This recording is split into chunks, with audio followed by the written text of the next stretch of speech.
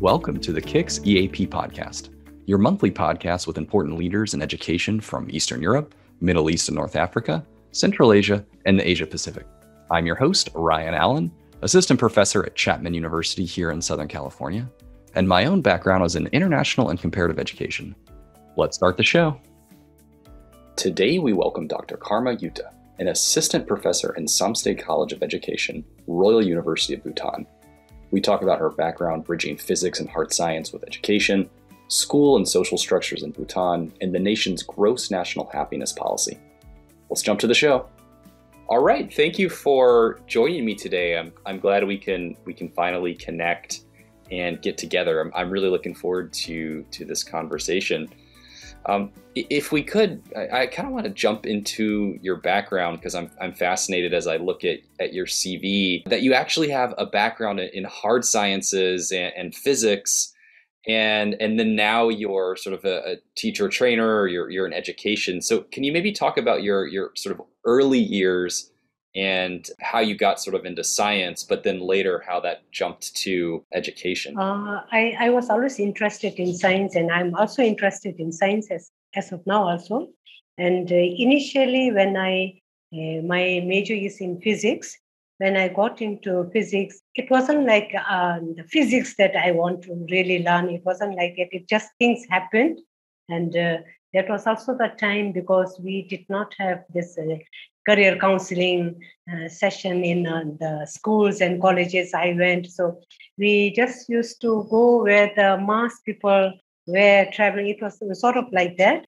But then I got interested, and then I decided to go take further up, do my honors course, do my master's and all. But ultimately, when I was given a choice between becoming an engineering and a teacher, I opted for becoming a teacher because I felt that time that I can do more as a teacher than an engineer, and engineering is like hardcore thing. I felt that wasn't really for me. So that was when I decided to be a teacher, and then I started with my career as a maths teacher. Then again, it so happened that the school I was placed in did not have a physics teacher. So I ended up doing both physics and maths. And then after my first year in the school, again, I was sent to this teacher training college. That time it was a teacher training institute. And when I came here again, I came as a maths teacher. Again, there was no physics teacher. So it looked like wherever I went, there was a dearth of physics people in there. So the college requested me to be a physics lecturer because I have the same degree both in maths and physics. So I did that. But in the initial year, I could find that being in two subjects and getting involved was a little bit too much for me. You are neither there nor here. So I decided that I want to stick to physics because then in maths, the college was quite comfortable with. They had some people at least there. So then I started doing hardcore physics teaching here. Although it is a teacher training college, we started with the bachelor's of education for the teachers. So for this is a 4-year program where the students are also taught all the things about physics that they need to know when they go to a high school to teach. So we do some hardcore physics teaching also. But now the program, that B.Ed secondary program, is we are left with the last batch. We are no longer offering it. The college decided that we will take in university graduates who has done a degree in their subject of specialization, and then we completely focus on teacher training. So now most of my students, though they are physics teachers, I do not have to do hardcore physics teaching. I have to do some generic physics teaching, but I do not now do the hardcore teaching and focus more on the education. And then in the process of doing the education, I felt that there is a gap in the assessment practices, and there were not many people going for assessment practices, though it is one important component in the teacher training education. So that's when I got doing small works in assessment, and then I decided that I would like to take it up as part of my PhD. And that's how I ended up doing formative assessment practices PhD, because in Bhutan, formative assessment was a big issue that time. It is still an issue. There's so much, many things going on, but we are still struggling to get it grounded in the formative assessment practice. Yeah, that sounds fascinating, and I really relate to the idea of sort of, maybe not quite being sure early on in your educational journey and sort of just moving along. I came from public relations, and now I'm in education. And it's just kind of moving around, and that's how you get here, I guess. I'm curious about your college, the College of Education, the Royal University of Bhutan. Can you talk a little bit about the university and sort of the program that you're working in? And I know that you often are advising master's students. So who are those students, and what do they go on to do? Okay, thank you. In the initial years, my college, as I had already informed you, it started as a small teacher training institute, because that time we were always having people from India, from outside Bhutan coming and doing all the things. And then the country realized that we need to also put in our people. So we started as an institute, and then at different, I'm located in the southern part of Bhutan. So in different parts of Bhutan, we do have undergraduate programs offered, which we call it as different colleges. So we would have colleges which deal with engineering. We would have college which does with social sciences and so on. And our college was the only college who was doing in the teacher training institute. But now we have another one. So then later on, all these colleges were we were all functioning under Ministry of Education only. Then it was decided that we need to put a university in place. And then we now have a Royal University of Bhutan, and all the colleges are under Royal University of Bhutan. And we also have some private colleges, around 2 private colleges, which are also affiliated to our university, Royal University of Bhutan. And because it is a small country, and because there can be possibility of lots of duplications of programs, and if all the colleges start offering the same program, then we will not have, it's not required for a small country also. So that's when we decided that each of the colleges will specialize in our different fields. So that's where Samtse College of Education, the college that I'm working in, is specialized in teacher training. And because we had 2 teacher training colleges, we again further segregated, and we said that my college will look after the secondary teacher training programs, any teacher training programs related to secondary education only. And then our sister college, which is called as Paro College of Education, it completely looks after the primary teacher education program. And then they also do the teacher program for the Dzongkha teacher. Dzongkha is our national language. So in our schools, we also teach our national language as one big subject. So we also train teachers for that. And then our sister college is looking after that one. So, and the master students now, as I had already said, we started with the bachelor's in education program, and now that is no longer there, because many a time our graduates only, they express that bachelor's degree is not enough for them to teach in higher secondary schools. They can teach up to class 10, but for 11 and 12, they were feeling that gap, that they were not able to handle the students, the subjects and all. So that's when the university decided that we will do a postgraduate teacher training program where the students come with a university degree. So for the people who had never taught in the schools before, who are just fresh graduates from the university, we give them a program called as Postgraduate Diploma in Education.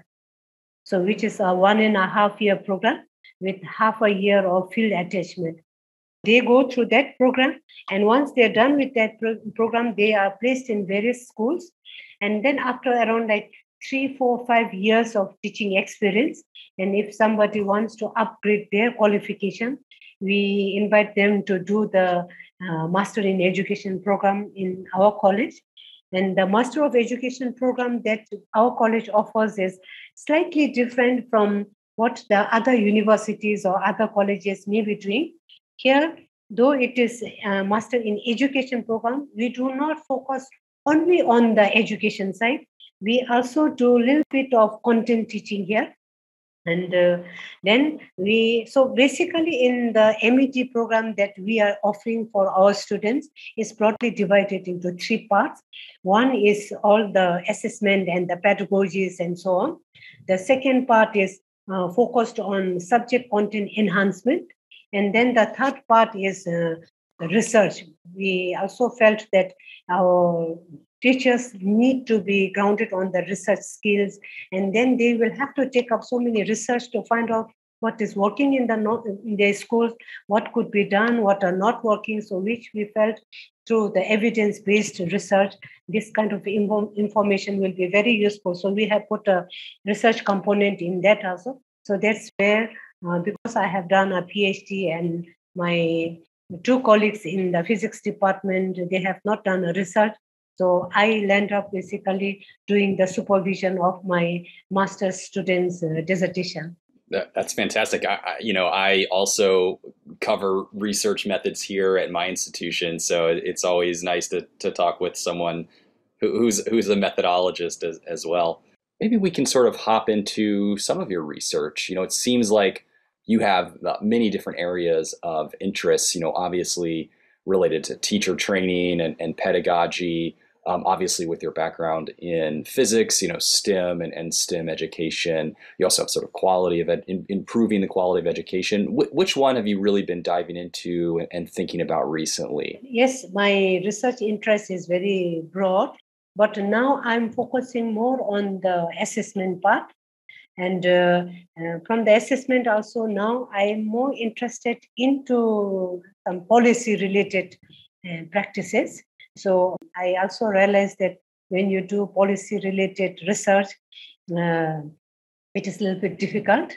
I do not know how it is in the West, because in here, sometimes people do not accept your paper, especially if your paper finding is such that it is not what somebody would like to hear.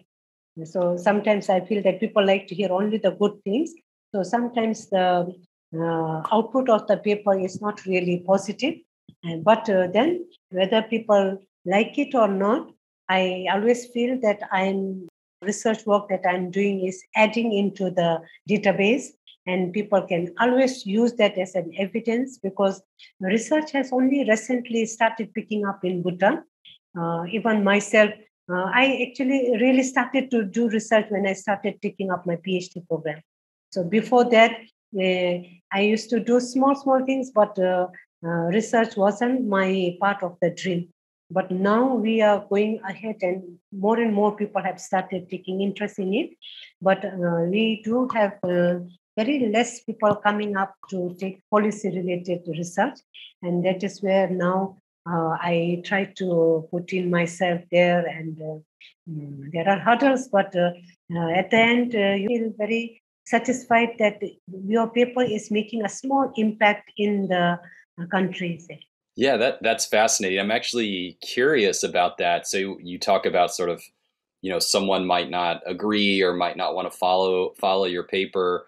Are you talking about more like people in government or other universities, or I see you do some work with the ministry. So are there some barriers, or what's it like working with the government there? Like, for example, initially when I did my PhD on the formative assessment, many people were not buying the idea, because they felt that we are already doing formative assessment.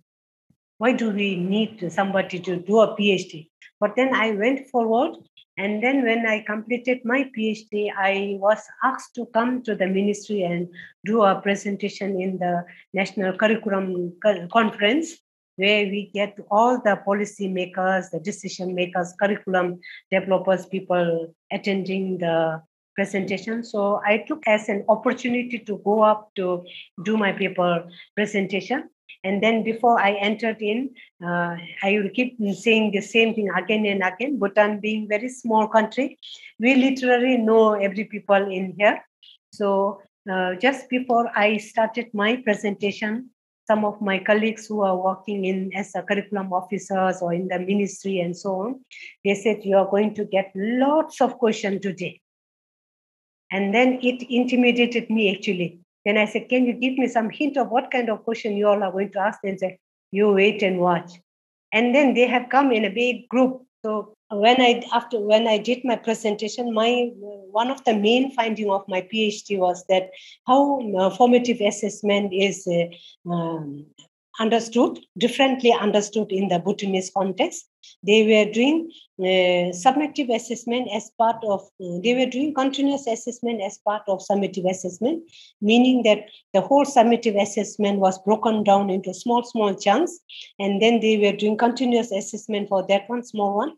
They were doing like class tests, homework, unit tests, chapter test, and so on. So many things they were doing, but it was all summative assessment, not really formative assessment. So that was one of my findings, and I presented that how it is misunderstood. And also, there were few practices of formative assessment being done in the classroom through my observation, but then this was never counted as a formative assessment. And I think people were like, they were a little bit surprised to find out that what they were always thinking as formative assessment is not a formative assessment. And so they did not have any question on after that. So when I asked, if you have any questions, it would also be good for me to improve my paper, then everybody said no question. So, and then over the years, the ministry had also started working on the formative assessment practice. So this is one policy-related paper I feel I have been able to work on. The second one is on when we had, like each 5 years, we have a change of a government. There is political parties. So 5 years, we have all this election and all. So this time when we had the ruling government, the present ruling government, so when they came as a ruling government, our class 10 students used to have a cutoff point, for example, like for them to go to class 11, they need to get certain percentage. And if they get below that, then they either go to private school or they repeat another year. So our new government came in and then they decided to remove that cutoff point. They said anybody who is getting around 35% overall can go to class 11. And then there were lots of noise of our students not being interested in learning because getting 35% was very easy because 20% is the home assessment they have. So they need to literally work for only 15%. So just to get 35. And if they get 35, they go very easily to class 11. So it was easier for them to get that 35%. So our students started showing less interest in the study and taking things for granted. So that's when we started to working on a paper, the removal of cutoff point and its impact on the students' learning. And our findings pointed out that students had really lost interest in their studies. And so this initiative from our paper, though it was able to help the economically poor families on all, but it was having a negative impact on the students' learning. So this was not received very well by the present government. And there was some discussion in the parliament also. And some of my co-researchers were quite worried that our paper has reached up to that level. And then they were very worried. But then I said, this is an opportunity. Whether the paper's findings are accepted or not, if it is even discussed in the parliament, then people are reading our work. So we have done some work. So at least people are having a thought on it. that no, they are going to give a second thought. So I said, this is what the research should be.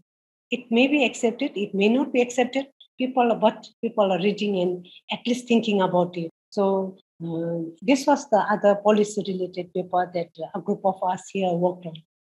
Wow, I love that attitude to say, yes, people are reading it and people in power are looking at it. And that's, the best that we can hope for. And maybe it'll make some positive change in society. That's fantastic. I'm curious, you've also worked with international organizations and other development agencies. What is it like to work with those outside agencies coming into Bhutan? I always thought that the other people know more. And so when people from the West or anybody comes to Bhutan, it's us only learning from them. But now more and more I'm realizing, and actually they have also said that it's a two-way. We learn from them, but there are certain things that they also learn from us. So there is always a give and take. But I accept that we do learn more from them because they have greater experiences, greater exposure, and so on. So, for example, I worked on a project with some of the faculty members in Sydney, Australia. So we worked on a project, and then the project was quite successful. There are so many things we learned from them, but they also shared that they also learned from us. There are certain things, the practices, which they feel that is important. And similarly, when I was doing this formative assessment in partnership with the Danish group, so they also said that, yes, people always feel that in the West, it's all formative assessment and there's no summative assessment. So there are some good practices in Bhutan that we need to learn from Bhutan also, because not all summative assessment are also bad. So there are some good components of summative assessment. So I worked with these people on this project, and currently a big group of us in the college are working with the Nigeria and Tanzania team on a KIX program, Connected Learning. We are on a STEM project, and it's a big group, but there's lots of sharing and learning from there. And basically, we are looking at how the teaching can be supported by ICT and use the online platform to do it. Online educational resources, how to develop that and take it to our teachers and our students. And we are yet to implement it. We have finished the module designing and they helped us. It was more of Indians helping us because they had done a similar project before. So Tanzania, Nigeria, and Bhutan are learning from them. Yeah, I love to hear that, and everything you just said. Actually, I think you're onto something, and I really love to hear, you at first you thought, oh, we're just going to learn from these other places, but then sort of realizing that no, we have things to offer as well, and that's the spirit of this podcast. Then I also love that you're sort of cooperating with these countries around the world. It's not just simply Western countries coming in, but it sounds like a lot of regional partnerships and partnerships in Africa. That's wonderful. If we could, we're kind of coming to the end, and one thing that I think always comes to mind for a lot of foreigners or outsiders from Bhutan, and in fact, when I told my wife I was doing this podcast, she said, "Oh, the happiness country." So we sort of have this, gross national happiness index, and the country famously sort of eschewing or pushing back against GDP growth and this kind of thing. Can you maybe talk a little bit about that policy and how it might intersect or connect with education and schooling? Or is this more of just kind of a misperception from outsiders? So can you talk a little bit about that? On the gross national happiness, I think now I don't have to go into detail of how it came into being and so on, but how it is practiced in our school cases. In the beginning, I think we used to have this, some schools do that green day, no plastic day, so on. But I thought that was good in itself, but difficult to practice year in, year out. And then if you initiate something and cannot continue, then sometimes the policies may fail there. So in our college, what we have done is we do not do it as a separate thing, that today here I am doing a GNH thing. And tomorrow, no, I'm in this class, so this is no GNH. This is a GNH. So instead of doing that, what we have done at the college is we have tried to embed the components of GNH wherever possible in our modules that we are teaching. So we try to embed in our module. We do not teach it as a separate different thing. And I feel for our country as well as any other countries who would like to take up some philosophy things and go forward, instead of doing it as a separate project or separate do away thing, it will always be good if you embed in your everyday practices. And the misconception by the outside world could be that just because we have this GNH philosophy, that then the expectation is we should be the first GNH, we should be in the top rung of the GNH. What is that one? You have this ranking, no? GNH countries. Yeah, like gross national happiness or some number like that. Bhutan is never there in the top ranking. But and I think our philosophy is not trying to be on the top one, but trying to be focused on the happiness, then on the products. And so this is what I would like to tell to the outside world. If I'm not wrong, that when you are practicing a philosophy, it doesn't mean that you can be a pioneer in it, but you are not number one in it. You are trying your best to work on it. This is what I want to say. And I also like to add, I feel that the GNH practices, I would like to emphasize that should not be done as a standalone practices. It should be like immersed in one's everyday practices and in the profession one is carrying out. Then I think the sustainability, the going forward will be huge for them. That was great. I really appreciate that last message too. You know, the work you're doing is sounds exciting. So thank you for joining me today. This has been good. And this concludes our KIX EAP podcast, which is released every first Wednesday of the month. Of course, the opinions expressed on the KIX EAP podcast are solely those of the host and the guest. The KIX EAP podcast is made possible by KIX, which stands for Knowledge and Innovation Exchange. KIX is an initiative of the Global Partnership for Education. Globally, KIX is administered by the International Development Research Center in Canada. NORAG in Geneva hosts one of the 4 regional hubs of KIX. Find us on the NORAG or GPE KIX websites. You can subscribe to the KIX EAP podcast, newsletter, and webinar series, and also learn about KIX global or regional projects. Additionally, you can subscribe directly on Spotify or SoundCloud to receive notifications of the new monthly podcast episodes. Thanks for listening.